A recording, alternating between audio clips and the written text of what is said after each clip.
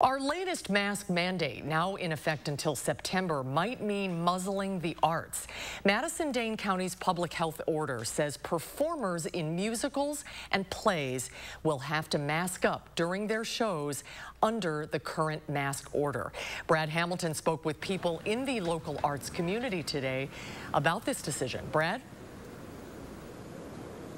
Well, Susan, some here at the Bartell Theater are just in a state of confusion right now. They're trying to figure out how to perform in the midst of a mask mandate.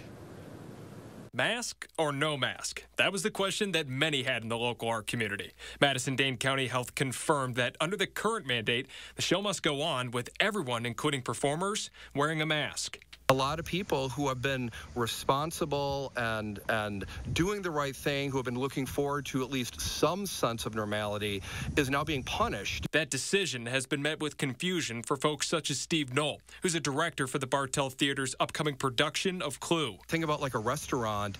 You know, the mask mandate doesn't affect the restaurants. You can have people packed together eating and drinking without masks, but yet having an actor that's 20 feet away from you without a mask is somehow not allowed. Knoll says the program has gone above and beyond to make sure their environment indoors is a safe one.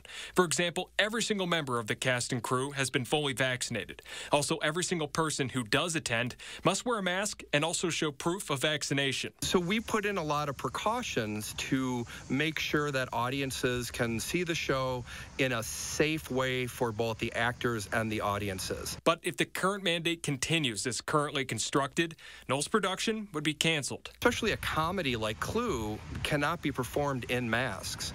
You know, we would have to cancel the production.